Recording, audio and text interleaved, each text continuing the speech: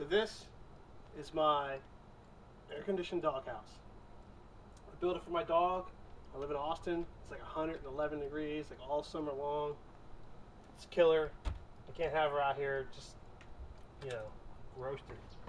So I made this door like this so you can get in there and clean it out. And to keep the air in, I have some latches here to keep it shut. Obviously the dog's not going to work the latches.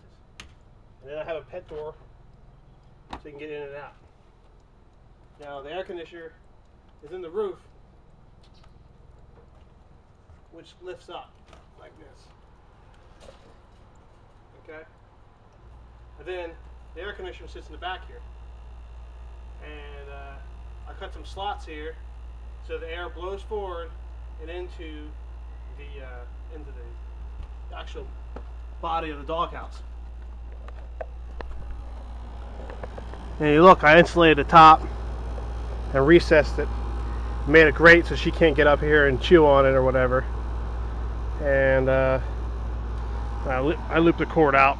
I don't usually use the front panel controls. I use the reset and test. I just use this blue insulation you get at Home Depot or whatever to insulate it. So that's the insulated air-conditioned doghouse that I built.